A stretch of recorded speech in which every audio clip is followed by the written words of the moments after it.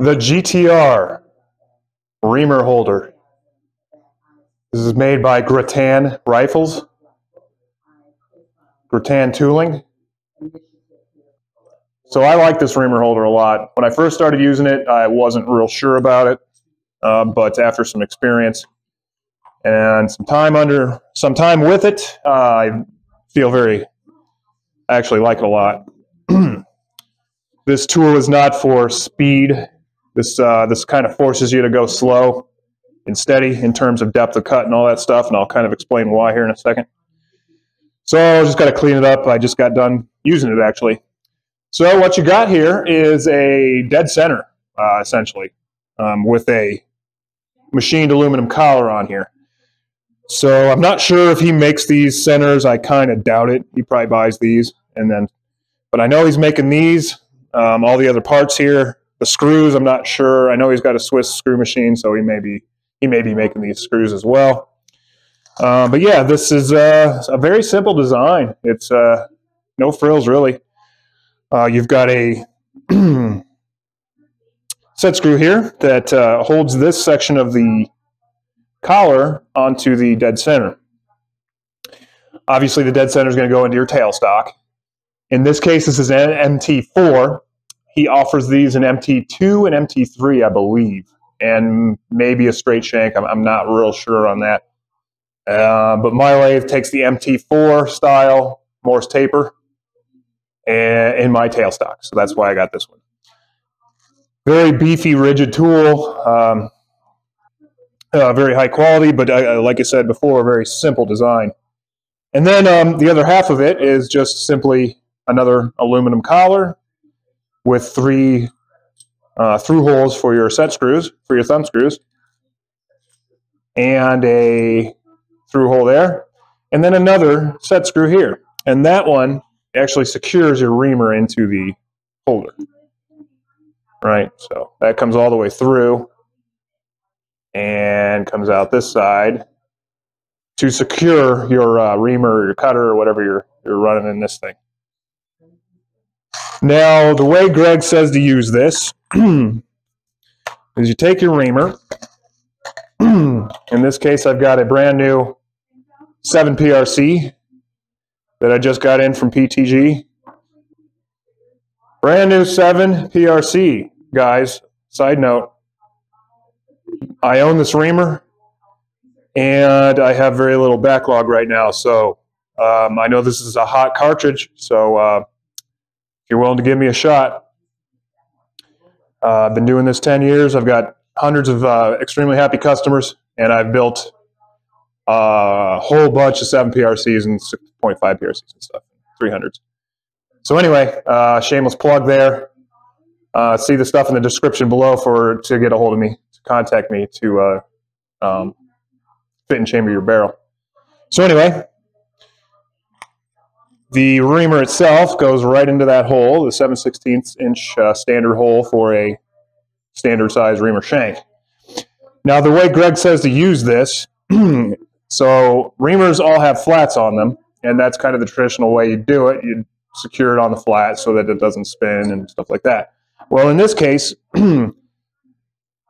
he suggests highly to actually secure it onto the high spot of the shank there, rather than the flat.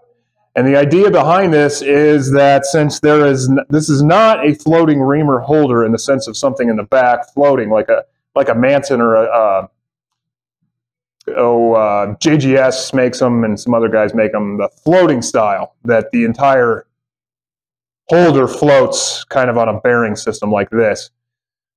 This one is different because it is actually a rigid style, just due to the fact that it's being held in your tailstock with a dead center at the back end there. So there's no way that there's any movement in the back. So this does not float in a traditional manner. The caveat of that is you have to make sure that your tailstock is perfectly aligned with the bore of your headstock. We're talking a couple tenths, as long as you're within the couple tenths of alignment, you'll be good. But if your tailstock is high or low or off to one side or the other, you're not going to get good results with this reamer holder. So, yeah, like I said, stick that in, and we're going to make sure that we're clamping on that round section as we feed this in. So the back end of the reamer should be flush with the bottom back surface there.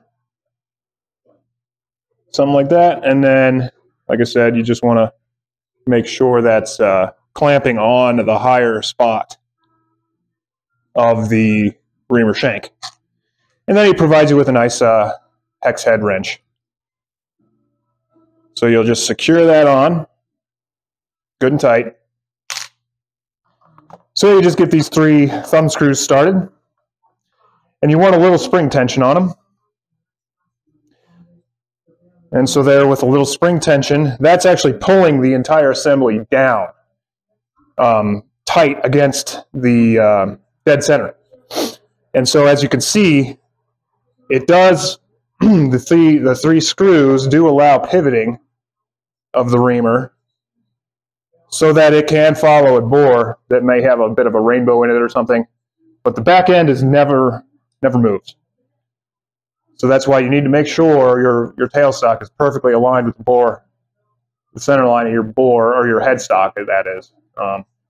So then you'll use these, when I initially set it up, I will use these 3 screws to kind of align that, make sure this is entering the bore as perfectly straight as possible. You can actually use these screws to change the alignment of this reamer. So it'll pull it in or out as necessary.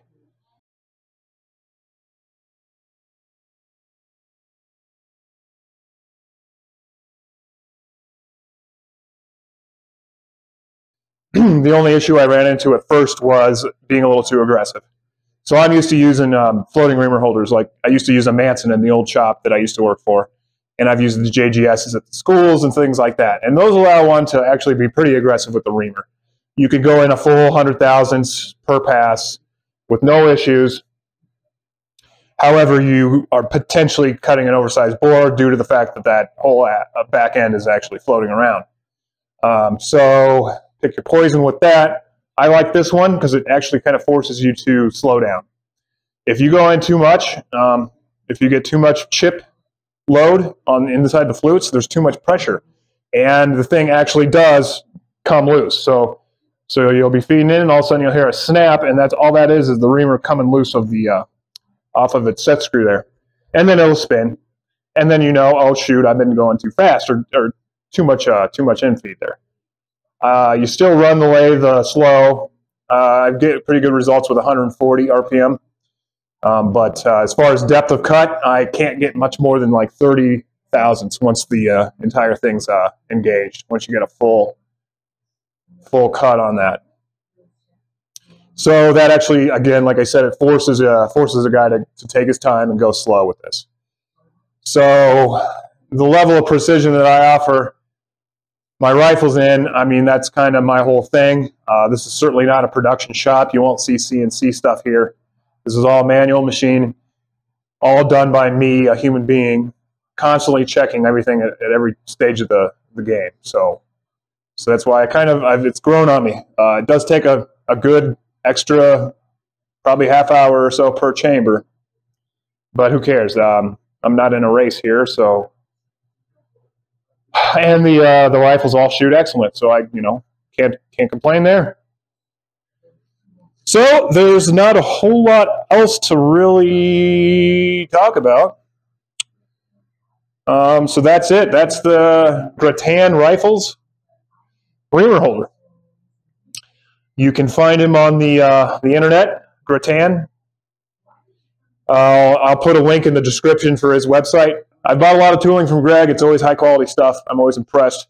I've made my own jig, but I've bought his bushings and his indicating mandrel, the bolt bore raceway reamers and things like that. So really good outfit. I have a lot of respect for Greg.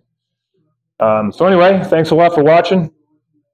Go ahead and like this video if you like what you see, and leave a comment if you're curious on this, if you got a specific question on it, I'll try to answer those as best I can. And of course, subscribe to the channel. This is the kind of stuff you're going to see on here. The very high-end gunsmithing, very high-end tooling. Anytime I have a chance, I'll give it a review like I'm doing here. And yeah, again, thank you very much for watching, and we'll see you on the next one.